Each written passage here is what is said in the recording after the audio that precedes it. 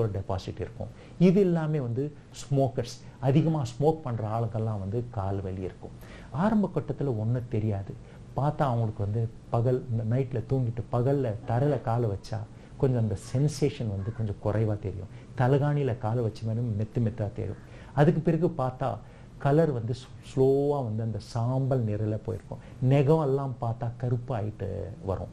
அதுக்கு பிறகு பார்த்தா நம்மளுக்கு வந்து காலில் வந்து வீக்கம் இருக்கும், நீர் சேர ஆரம்பிக்கும். நடந்தான வந்து ஒரு சுலபமாக கிலோமீட்டரில் வாக் பண்ணுற ஆள் வந்து பார்த்தா ஒரு அரை மைல்லையே வந்து கால் வலிக்குது, கால் பிடிக்குது, நின்றுட்டு போன மாதிரி இருக்கும். நீண்ட நேரம் வந்து சேரில் உக்காந்துருந்தோன்னா காலெல்லாம் மறுத்துப்போம். அந்த நேரத்தில் நம்ம என்ன டெஸ்ட் பண்ணி பார்க்குறோம்? Simple test, ஃபெமுரல் artery Doppler test, left and right. Probe வச்சு லெஃப்ட் சைடில் பார்த்தா என்ன ஸ்பீடில் ரத்தம் போகுது, ரைட்டில் என்ன சைடில் ரத்தம் போகுது. இது பார்த்த உடனே நம்மளுக்கு நிச்சயமாக தெரிஞ்சு கால்சிஃபைடு ஃபெமுரல் ஆர்ட்ரி பிளாக்ஸ். இந்த நேரத்தில் கன்வென்ஷனல் மெத்தட் என்ன?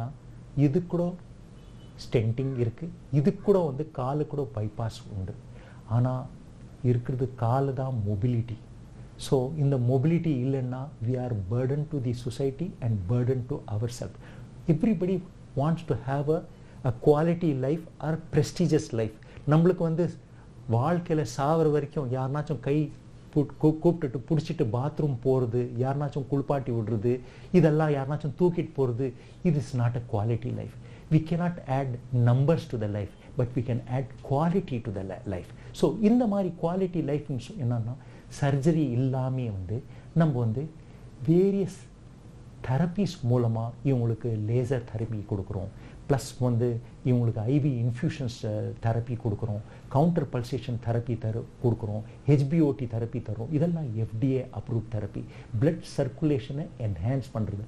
ஆல் புட் டுகெதர் ஆக்ஸ்மெட் ஹாஸ்பிட்டல், நம்ம ஹாஸ்பிட்டல் பொறுத்த வரைக்கும் இட் இஸ் நோன் ஃபார் எங்கெங்கே ரத்தம் போலியோ அதுக்கு கட் பண்ணாமல் பிளட் லாஸ் இல்லாமல் எல்லா இடத்துக்கும் ரத்தம் கொண்டு வந்து கொலாட்ரலைசேஷன், இதுக்கு டெக்னிக்கலாக பேர் வந்து ஆஞ்சியோஜெனிசிஸ், புது வெயினே உற்பத்தி பண்ணி எந்த சர்ஜரி இல்லாமல் குவாலிட்டி லைஃப் கொடுக்குற ட்ரீட்மெண்ட்டு தான் நம்ம வந்து ஃபாலோ பண்ணிட்டு வந்துருக்கோம். என் பேர் நடராஜன், நான் ஃபோட்டோகிராஃபராக இருக்கேன். 15 இயர்ஸாக எனக்கு சுகர் இருந்தது, காலில் குழிப்புண்ணுன்னு வந்தது. அது இப்போ ரொம்ப நாள் எங்கேயே ட்ரீட்மெண்ட்லாம் வெளில போனேன், எனக்கு சரியாகல. கடைசியாக ஆக்ஸ்மிட் ஹாஸ்பிட்டலில் மிஸ்டர் அக்பர் டாக்டர் அவர் பார்த்தேன்.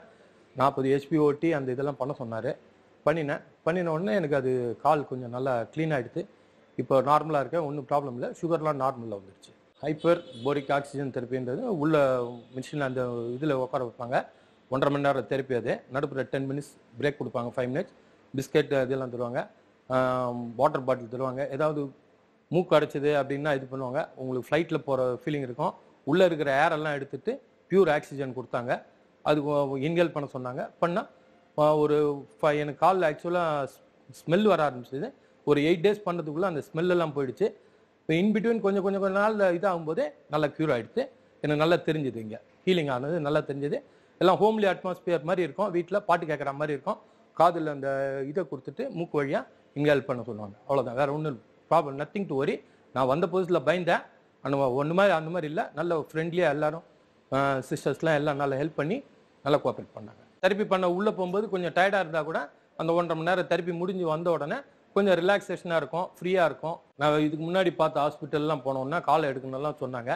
இவங்க வந்தோடனே டாக்டர் வந்து இது கொடுத்தாரு, எனக்கு கேரண்டி கொடுத்தாரு, கால் ஒன்றும் ஆகாது, நல்லபடியாக க்யூர் பண்ணி தரேன்னு சொன்னார். அதுக்கேற்ற மாதிரி பண்ணி கொடுத்தாங்க. இப்போது என்னால் 10 ஸ்டெப்பு முன்னாடிலாம் நடக்க முடியாது, இப்போ நல்லா நடக்கிறேன். நான் ஃபோட்டோகிராஃபர், அதனால் நின்று ஃபோட்டோ எடுக்க முடியும். இப்போ என்னால் ஜஸ்ட்டு ஓடக்கூட முடியும். அந்த அளவுக்கு எனக்கு காலை க்யூர் பண்ணி கொடுத்தாங்க.